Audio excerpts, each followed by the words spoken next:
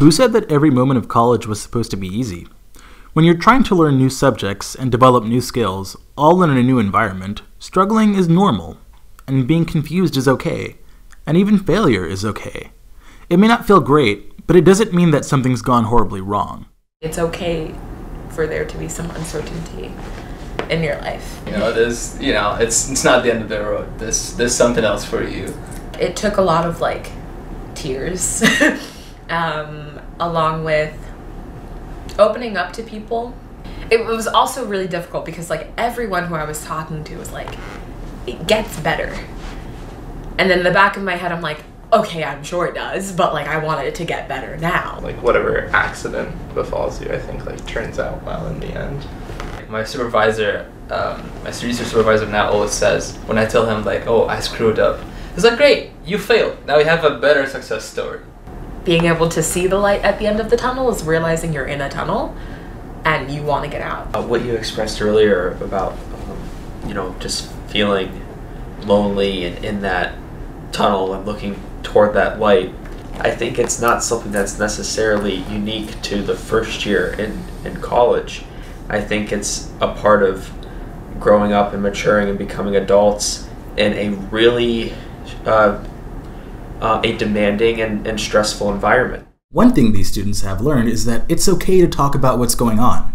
Middlebury expects that all its students will need help, and not just for academic problems. It's okay to ask.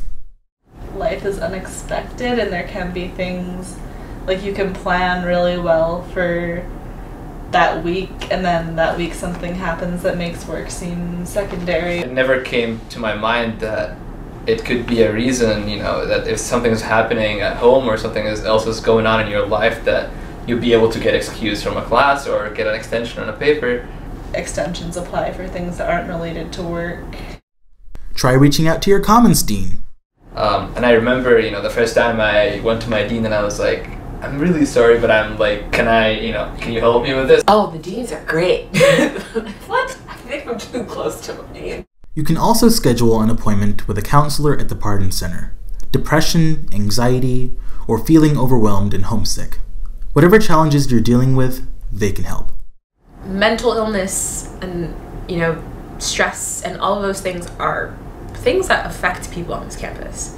We have to acknowledge that and put ourselves first, because it's not going to go away if we keep ignoring it. And a lot of the resources that have been mentioned earlier, counseling and those sorts of things, there's support in lots of different forms depending on where you are. And life doesn't stop because you have academics. Caring for your whole self is incredibly important.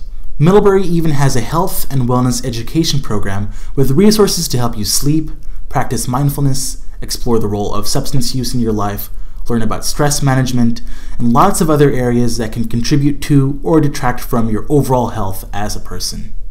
With help and commitment to your own learning and growth, you'll find strategies that allow you to do your work and take good care of yourself.